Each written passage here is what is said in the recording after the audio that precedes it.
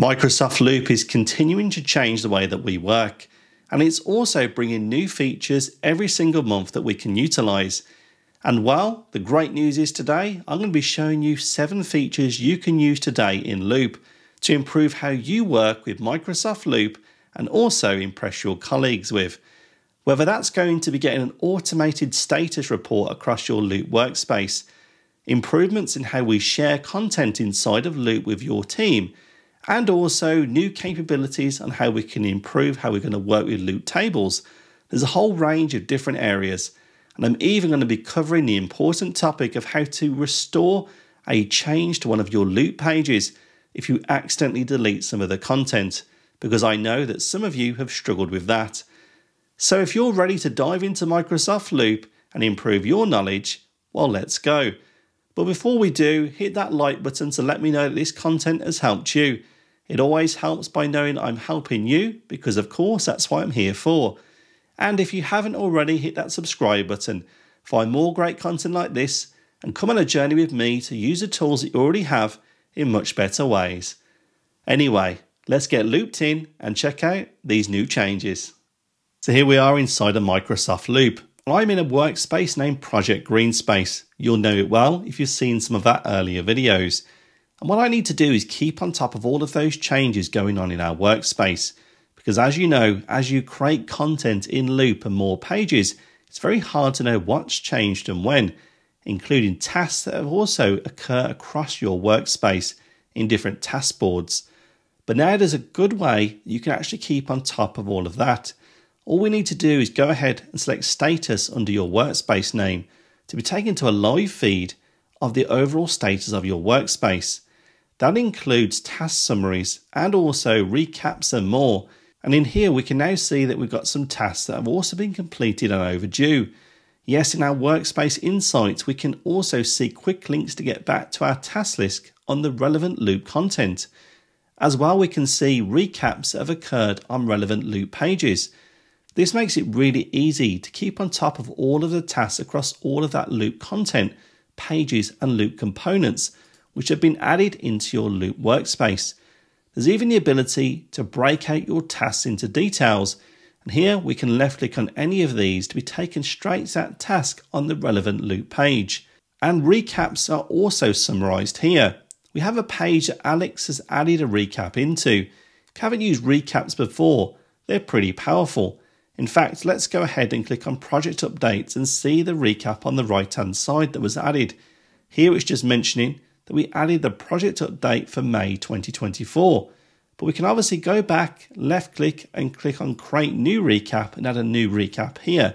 Once we do that, that will once again be summarized in our project workspace status.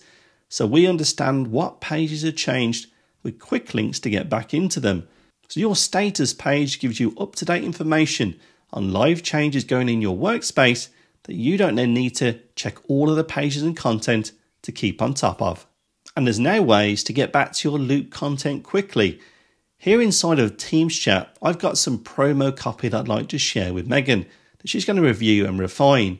I've simply added all of my text into a Loop component in Teams using a paragraph component. Let's go ahead and click on send to share that inside of the chat with Megan. And once we've done that, well, of course, we may need to get back to it later. And that can be a little bit tricky when the conversation moves on. Or maybe a month later, you need to go and find that Loop component. Well, now inside of Loop, we've got the ability to check into a recents tab and find out all of our relevant content. Let's head back into Loop and then go to the recent tab in the top left. And there we go, Project Greenspace promo letter copy is available. We can left click into it and take it straight back to that content. Even better, we're going to want to organize this into our Project Greenspace workspace. So what I need to do is click on add to workspace, select Greenspace, and we'll now add that page into our workspace. And as simple as that, we've now organized this Loop component from our recents tabs by easily identifying it and add it into our workspace so we can organize it in a single place. And not forgetting that we now have the availability of Loop inside of OneNote. Yes, it's currently limited to just the web version of OneNote, but what it now means is we can take our Loop component that we've created in Teams And we can also now have a copy inside of my OneNote where I like to keep everything together for my own personal use. Let's go ahead and head back into Microsoft Teams. And here I'll go and copy the component straight from our Microsoft Teams chat. Let's now head back into our OneNote notebook using OneNote on the web. All we then need to do is paste in that content. And now we'll have our loop component directly embedded into our OneNote page that we can get back to quickly. And using the power of loop, of course, we can go straight in, make adjustments, and of course they'll sync in place to wherever that content has been synchronized to, whether that's in a Teams chat or even one of your loop workspaces. We can easily see this by opening up our Teams chat. We'll see here that text has now been marked in bold. Also, let's check out our loop workspace. And there we go. It's also showing the same change. So now you can use OneNote to bring in your loop content and also create it in place to share it with others using OneNote on the web. So before we get looped out, I'd love to tell you a little bit more about what we do at Your 365 Coach, because we're here for you. Yes, we have a whole range of tutorials on our social channels, but if you need help with Microsoft 365, be it coaching, consulting, or on-demand masterclasses and training, we've got you covered. You can head to the link below to find out more and how we can help your business, team, or yourself with Microsoft 365. And not only that, if you want to find out some cool ways to work in Microsoft 365, you can also grab a free Microsoft 365 ebook that we've created from the same website. Now, let's get back into Microsoft Loop and check out some of those new capabilities. And now there's an easy way to share Loop workspaces with others, because all we now need to do to share access to workspaces is we can create a shareable link that one of your colleagues can then click and they can request access to. Let's give it a try. Here in our Project Greenspace workspace, let's go across to the right hand side and click on the share icon, and this time select Workspace. Now in here, we can now provide access to others inside of our organization. But you'll now see a new ability. We can now generate a workspace link. Let's go ahead and click on copy link, and we'll generate a link for our workspace. And as you can see here, it lets new users request access to this workspace, and the workspace name will also be visible when they follow this link. But I now need to share this workspace with Megan. Let's go ahead and share this with Megan. And when Megan follows that link, she'll be notified that a request has been sent to the workspace owner to provide access. And of course, that makes the whole process easier, meaning when someone follows a link that shouldn't have access, you still remain in control. With that request sent, let's have a look how it looks to me as a workspace owner. And now in the same dialog inside of our workspace, I can now see that Megan's request has came through. I can accept or decline this request. Let's go ahead and accept it, and Megan will now be granted access to our Loop workspace by selecting that link and following it. And of course, they can be shared with your wider team to provide quick access and also mean that you don't have to go and populate it or yourself when it comes to adding all of your important team members.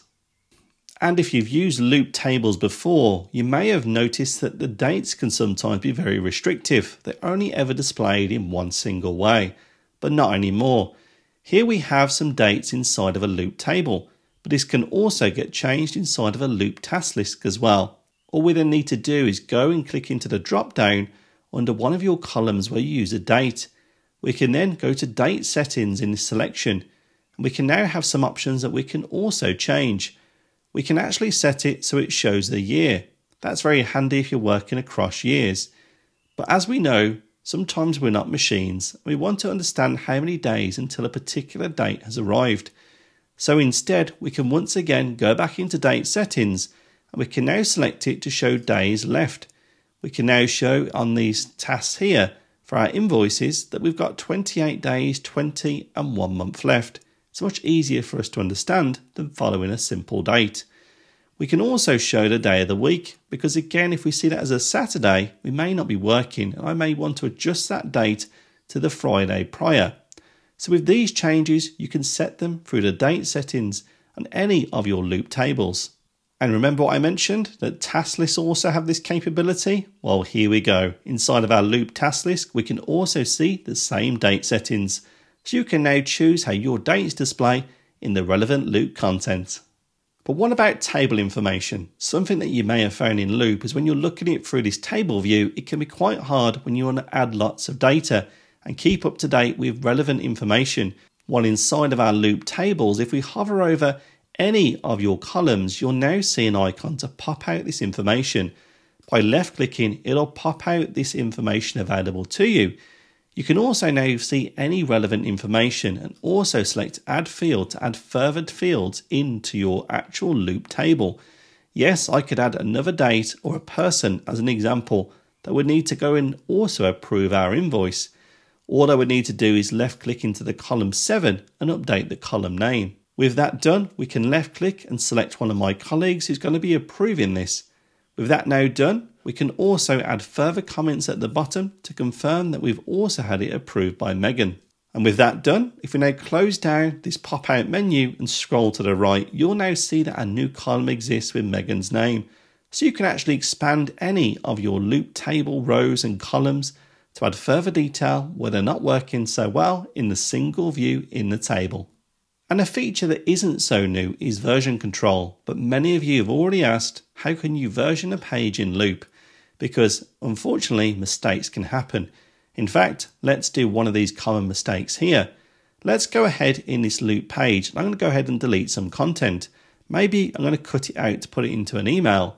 When I've cut it out, of course, the Loop page has now saved that change. If I close out my Loop page and I forget to bring that content back, well, I've lost all of that content. But not to worry, inside of our Loop pages, we can go to the three-dot menu and select version history. On the right-hand side, we now see a history of all of those changes, including the version I've just modified a few seconds ago. But let's go back and also revert my change. By left-clicking on my earlier version and selecting Restore, we can now go ahead and confirm the change. And with that done, we now see all of our actual content I cut has been replaced back from that existing version. So are you looped out yet? Hopefully not. But you've just seen a whole range of different capabilities that you can use in the way that you work with Loop. Yes, some of them may not meet your requirements, but some of them may well do. But equally, Loop is continuing to evolve every single month. And with these changes come great new ways to work. Now, if you've liked this video, I'd love it. Hit that like button to let me know that it's helped you in your day. Those likes mean that we can create more great content like this because I know it helps you. And of course, if you haven't already, hit that subscribe button because it helps our channel continue to grow and also will transform the way that you work with tools that you already have in Microsoft 365 because Loop, well, is just one of many. And otherwise, well, as you know, I'll see you in the next one.